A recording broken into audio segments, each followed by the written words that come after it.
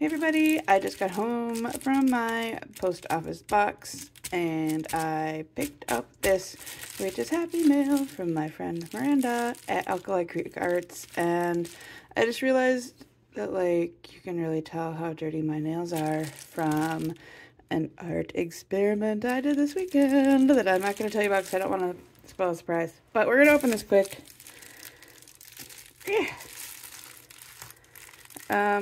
Okay, quick might have been not the right word to use. We're gonna open this.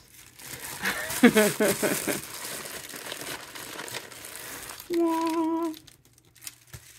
Pew, pew, pew, pew, pew.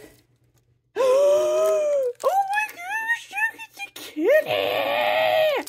Okay, so this is technically, I think, a pill case.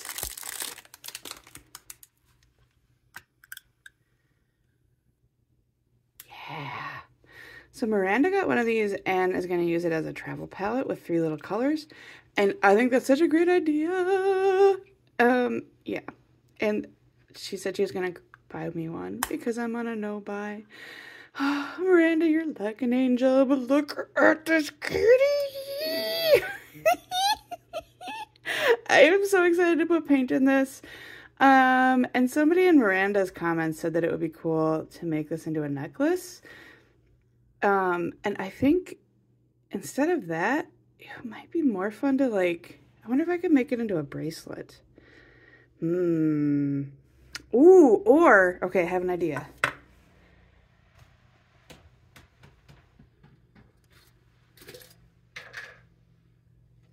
What if I attached it to a binder clip, like if I used epoxy sculpt, and I could attach it to a binder clip, and then I could just go clump and clip it onto my sketchbook or like whatever I'm using to paint when I'm traveling.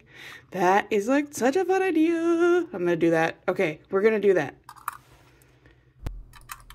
So here I am fiddling around with the pillowcase and the binder clip to see how I want to attach the binder clip, because if it's hanging funny, like if it's gonna hang over the lip, it's gonna interfere with how I open and close the case and how it'll attach to my sketchbook and etc, etc. So I'm just fiddling around for a while to see where I want to put it before I permanently attach it. And then I just get out my epoxy sculpt and mix together parts A and B and separate a little blob that I think is going to be big enough to attach the binder clip, and then I just smush it on there. Like, it wasn't really super technical. But I do want to make sure that it gets really good connection. There's a pretty nice texture on the back of this pill box, so it'll actually make a really good solid connection, I think. And then it's just a matter of smushing it down really well, like over and over again. And I swear this is the last time I'm apologizing for it, but like my nails are really thrashed and it makes me sad to see them. They're better now, but they were very stained in this. And I guess when you do videos and like people are going to be looking at your hands a lot, maybe when you're going to play with dye, you should use gloves, huh? So then I just have this other little blob of epoxy sculpt, and I am using it to make a little face. And I am not going, I mean, obviously this is just for me and it's for fun, so I'm not putting a whole lot of effort into making this a extremely accurate representation of a little kitty face. But I wanted something on the back just for fun, cause guys, I like fun. I just do. I like fun things, so there you go. So when I was recording this and like playing back through it, I was like, gosh, I really didn't do much art considering this is like an art video. And then I was like, oh wait, I actually did sculpt this cute little kitty face too. So I felt a little bit redeemed. I was a little bit worried. Like I was like, wow, I just kind of did this one little painting and it's really no big deal. But I don't know. I had a lot of fun making this video, so. And here I am just going with like a little kind of ball tool, making little eyes. And yeah, all of my cats look like rabbits until they get to a certain point when they stop looking like rabbits. This one looks very rabbity right here. I want to also take this opportunity to chat about how awful this winter has been.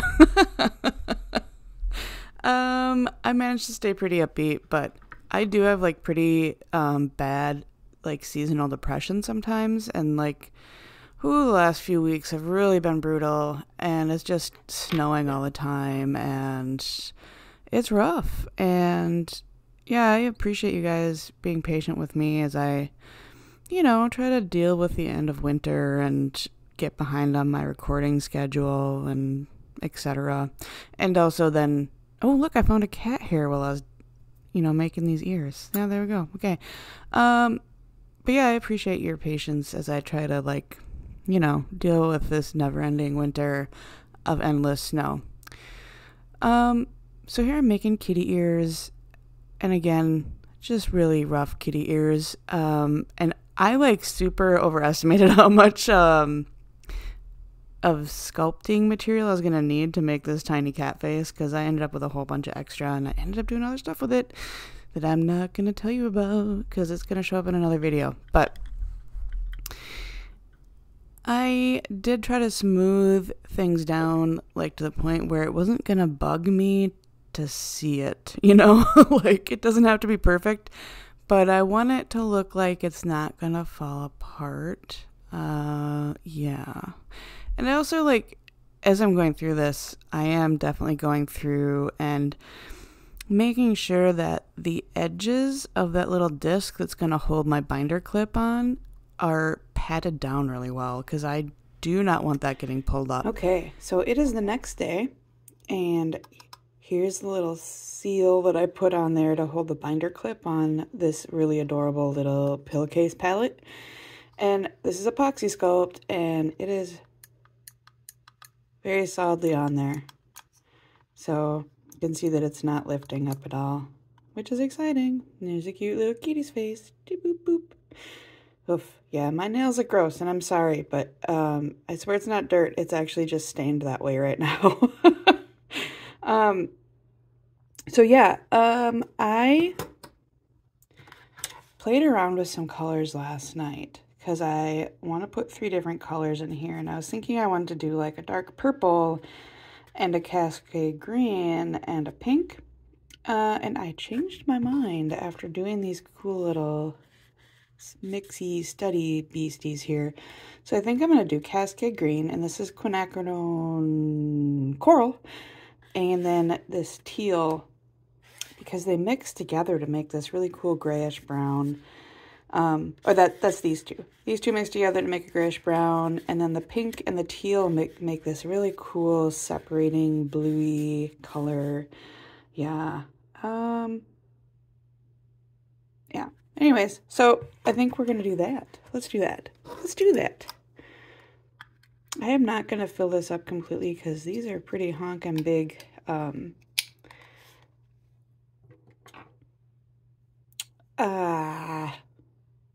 Space thingies. Oh my goodness. Anyways, there's really big spaces in here, and so I'm not going to fill it up completely. These are all Daniel Smith paints, by the way.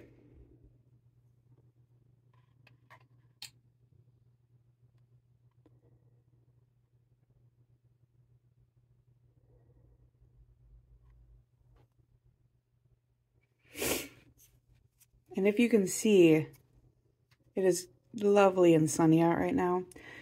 I unfortunately have to do my day job until it won't be sunny out anymore, but I wanted to get this recorded and pretend that I'm going to go outside and paint today. I'm not, but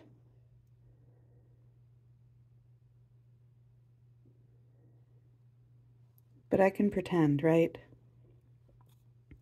And it's, I mean, supposed to be like 36 degrees out, so it's supposed to be above freezing.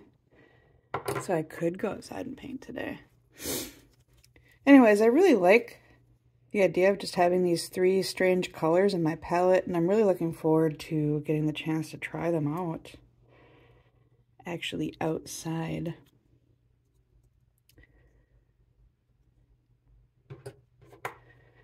So yeah, those are the 3 paints I put in there. And this whole little scene right here is making me very happy. Oh my god, how pretty that is in the sun. So I'm gonna wait for those to set a little bit. I do like painting with wet paints, but obviously that's not really a great option when you're gonna be traveling a lot with it. So I'd rather not with the wet paints when I travel, unless it's gouache, because that's a little bit different. Yeah, so I'm gonna let this sit. It looks kind of like a sad clown face right now. Morp, morp. Okay, all right, moving on. So let's talk for a minute about how Minnesotans deal with it when we have this much snow, which you can see there is a lot of it. So sometimes in the winter, we just close off different exits and entrances to buildings. Like this stair is not going to be used. It's covered in snow. Please use a different. And then in more extreme situations, people just brick over their doors and then burst out like the Kool-Aid Man once spring hits. Just thought you guys might want to know how things work here in Minnesota, in case you've never visited. So I went out with my new paint kit, and that is me there, looking a little bit like a grape, which is fine. A part of the survival of winter is eating carbs. No, but seriously, I am actually like trying to work on losing weight again. I've actually lost a lot, so it's awesome. And you should say lots of awesome positive things about how I'm working on my health and how far I've come in the comments, because you are my very supportive and lovely people. So moving on from that, I am painting in a location that I was painting in at about this time last year. And oh my goodness, can we just for a minute talk about how absolutely awful this water brush was that I brought with me. It just leaked everywhere anytime I tried to squeeze water out of it. It was awful. I can't remember if I got this from Jerry's or if I got it from Amazon. Yeah. I don't know that I'm going to be using it again. But so I am working on this with only the 3 colors that I put in my little pill case palette. And I really had so much fun. So here I am mixing that gray. And I've never heard anybody tell me this, but like if you're trying to mix a neutral tone from 2 different vibrant colors, the best way to tell that you're getting there... Oh, that's a happy sigh on my part. I was in such a good mood to be out in the sun. So the best way that you can tell that you're getting there is like when you're swishing those 2 colors together, the places where the paint's really thin on your palette, you can kind of see the tone of it better, I think. Like if it's a little bit more red or a little bit more green, it's easier to see where the paint is the thinnest. And that's even more easy when you're not using a gray palette like I was here. But I just wanted to say that because I don't know, like it's something that I've figured out over time, and I don't know that I've ever heard anybody give me a tip on that before. And you can hear the train in the background, and I decided to just let the sounds of nature... Look at how much water just came out of that pen! Oh, what a piece of garbage. Anyways, just let the sounds of nature and random sounds happen in the background, because I kind of like that. So yeah, I am painting in a place that I was painting almost exactly a year ago, and I'll show you guys what I painted last year when I was here. It's just in a local park, and this time last year, the snow was basically all gone. It was so, like, the difference is so intense from year to year, and it's, as much as it irritates me, I do love the seasonal changes in Minnesota. It's pretty. And here is a shot of the marker cap that I dropped into the snow that I had to clump through, like, the knee-deep snow to get that stupid marker cap from the stupid marker thing that I don't even like. And here I am making grumpy faces about it. And also making grumpy faces because my my transition lenses are super dark in the snow. And I can't see anything. Like when I'm trying to see screens, I'm like, I am absolutely not able to. But I did pick up the marker cap because you don't leave litter.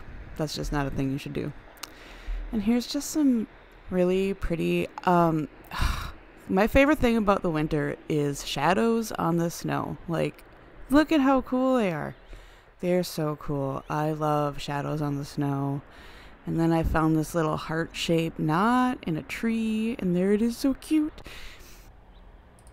And then I found this cool, I want to say it's a birch, but I think it might be an aspen. I always forget how to tell the difference. I'm really bad at this. But I just love the orangey look against the bluey snow. And here's some shadows falling across a hillside with like the last of last year's orange leaves. Gorgeous. And here I am painting on my couch. If you guys follow Creating Cute Art's channel, she also had a video in which she painted on her couch with her hubby. And I was just like, you know, I'm doing that too. I'm painting on my couch with my cats. I'm relaxing. This winter has been rough. As I say this right now, it is snowing again. We have another storm moving in, and it's supposed to be like, you know how storms are if you've dealt with snow. It's like somewhere between 4 and 20 inches we're going to get. Like, I just don't even. So the pen that you're seeing me using is a refillable pen with J. Urbain's Gris Nuage, which I'm sure you would say that better if you spoke French, but I don't. So I'm saying it horribly. Anyways, that cool gray is one of my favorite colors, but it is not waterproof, and I doubt it is light proof. Yeah, but I love using it. And the pen I'm using now is a Pentel pocket brush, so it is pigment ink and it is waterproof, and I assume light fast, but it's not something I worry about with that pen. Mostly with that pen I worry about it being waterproof, because sometimes I like to paint over what I paint with that pen. And if you haven't tried a Pentel pocket brush, like seriously, I love it. It's like my favorite thing to draw with. The lines you can get are so varied. Like you can get down to just like a pinprick thin line that you can barely see, and then you can have big chunky lines like these are, and yeah, gorgeous. I highly recommend. And they're very durable too. I've been using this one for a long time, and it is nowhere near looking beat up. And then you can make it refillable. It does come with cartridges, and you can like attach a converter and, you know, just put your own ink on there. I just have so many refills for it still that I don't need to worry about it yet. I think I found some of them on clearance at Michael's a few years ago. So, and here I am putting little sticks in the foreground with the light gray ink again. I really love how that teal, just so you know, I am pointing with my cursor right now, which I realize you can't see because you're watching a video later, but I love all those little bits of teal that showed up in the snow shadows in the water. And I actually am really happy with how this turned out overall. And here it is comparing it to what I painted in the same spot last year. As you can see, there is no snow in the last year. And last year was March 16th, and this year was March 3rd. And this is my trunk, and it's full of giant plastic bones. And if you have an idea of what I might make with them, drop me a note in the comments, and I will see you guys next week.